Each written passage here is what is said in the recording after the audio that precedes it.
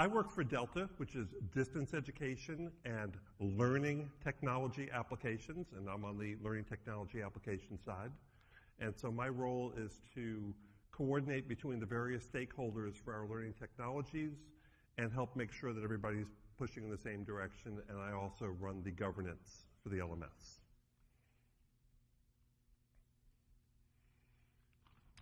So, what is Wolfware? It's our learning technology portal, and I know everybody hates that the portal word. It was, vastly overused over time.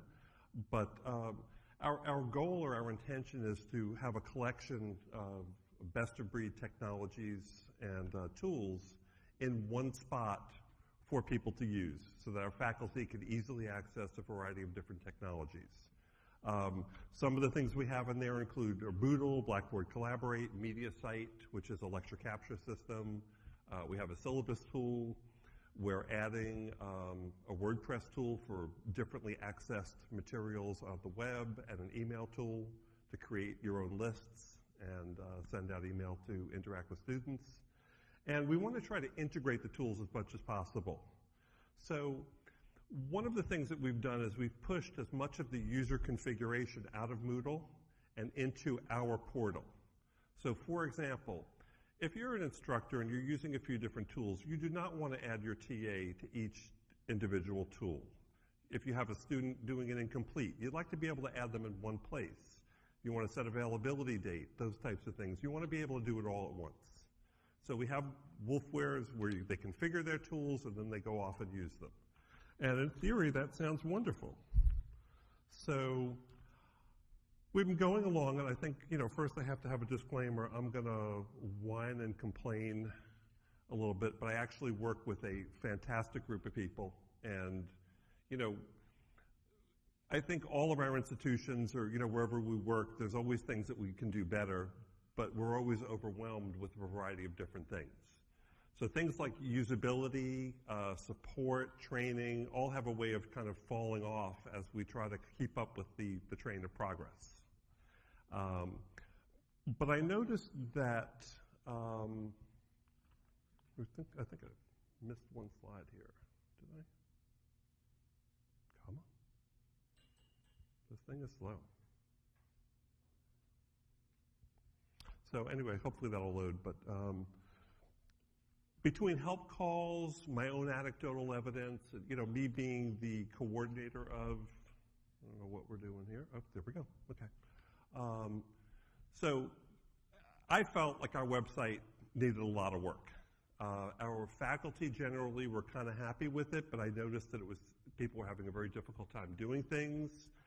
There seemed to be some issues and problems, and so I felt like we really needed to kind of step up our game and do a better job. So I, couched it in the most dramatic terms that I possibly could, that the website sucks and we're having problems and it's not doing this and that. And I learned a valuable lesson. Be careful what you complain about.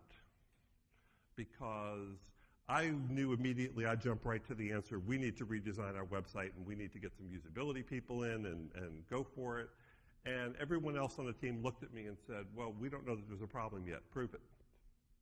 So now I added on the role that I had to go out and do a usability study. And so I said, okay, and I embraced the opportunity to get my foot back out of my mouth. And, so I got to do the study, and I got the assistance of a postdoc to give me a hand whose area of research was actually usability. So it's great to have her.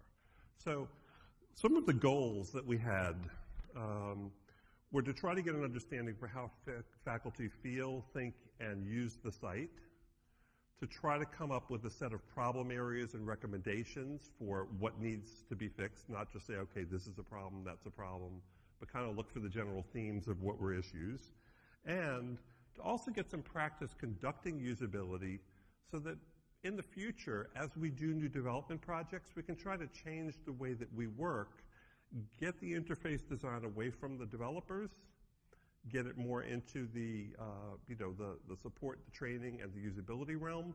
Because while the developers create very functionally accurate interfaces, they're not always done in the way that faculty or whatever might want to try to get the task done. So we looked at what the potential problem areas were in order to kind of put this study together.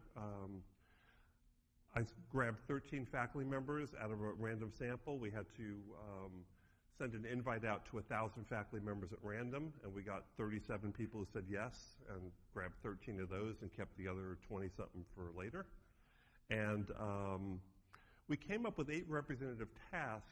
The way that we did that, and I'll show you what they are in just a second, was that we mined, some of it was anecdotal, the things that we felt we had a problem with, and then a lot of it was based on help calls. The director of our help desk went through a 3-month period and looked for all the help calls, and we picked out what the most common themes were. So here are the 8 tasks. They range from logging in and creating a Moodle space or a section, so we require you to actually create one. I know some schools automatically create one for every section, but we have a bunch of sections that don't use, so our model requires you to request one. Adding their picture to a profile so it would appear in there in Moodle and what have you. Adding a TA, setting availability date. We have a course copier that will copy their content from a previous semester to a current one. If we made a mistake and we copied the wrong section, how would we do that? Cross-listing sections, so when a faculty member is teaching more than one section, can they get the one Moodle space for both sections? And if they wanted to schedule a collaborate session to use for their site or something else. So those were the things that we looked at. And we did both qualitative and quantitative stuff. I'm not going to talk about the qualitative, like, how they felt and whatever. Generally, they were very positive about the site, even when they had trouble, which was interesting. But the quantitative, we have a lot of data, and you can take a look at all of the qualitative as well. We also tried to stay away from aesthetics because that's a matter of opinion. For example, we have animated clouds, and 6 people thought the clouds were wonderful and beautiful, and 7 people thought that they were just annoying and distracting. So, those can be challenging issues. So, just to give you a quick little preview, task completion rate. How many people actually of the 13 actually successfully completed? For something as simple as creating a Moodle space or requesting a space, 7 out of 13 were able to do it successfully. That doesn't sound very good, does it? Another 3 thought they completed it, but actually hadn't. And then 3 just gave up. Now, I'm not going to talk about errors. We counted errors. We counted errors being anything where you did not make progress towards your goal. If you were, performing actions, you can take a look in the report to see the full extent of that. You can see that there were several tasks, like task 4, 7, and 8, that they also had a good bit of difficulty trying to do. And so people really had a very different sense of what Moodle was, what Wolfware was, rather. So we tried to ask them, what do you see it as? What does it work for you? Some of them saw it as a container for their materials. Some people saw it as a gateway to get to the tools. Some saw it just as a unifying brand, like we were just slapping Wolf on everything. And some folks confused Moodle and Wolfware. They thought Wolfware was just a synonym for Moodle. So we had a great deal of difficulty with that.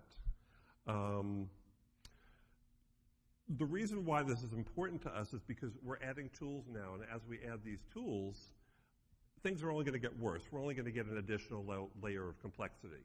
So we have 2 new tools coming online, which means we have 2 new tabs, 2 new bars that we're adding. We also found that some of the ways the metaphors, the ways in which we're doing things, do not match with the way a faculty member wants to do things. So, for example, when we talked about cross-listing classes, when we talked about combining 2 sections, we see it from a computer science point. The easiest way was you have a course and you add another course to it. And what faculty members were trying to do is they were trying to smush 2 classes together.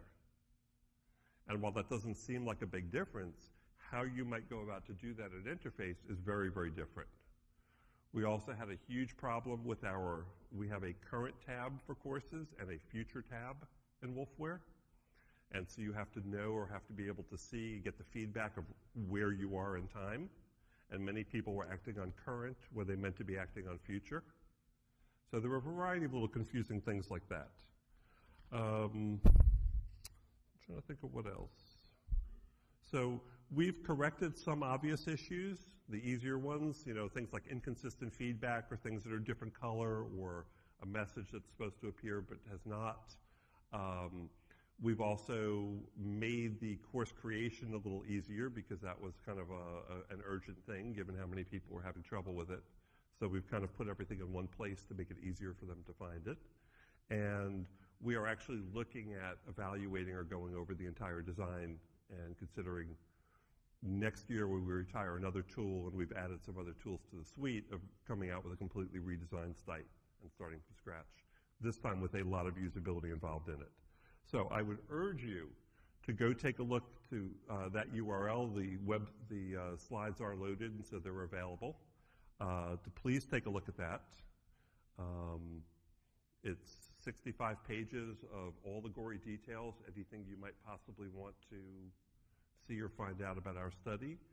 My email address is in there as well, so if you have any questions, once you've read it, then you're more than welcome to get in touch, and we'll be happy to help you anyway. I also have all of the instruments, the questions we asked, what the responses were, so feel free to grab, if you want to do a quick discount usability study, grab that stuff, print it out, and give it a try. So that's all I got. And I would also encourage you to go to wolfware.ncsu. You can only, unfortunately, see the unauthenticated portion of the site, but at least you can see the clouds that people love or hate.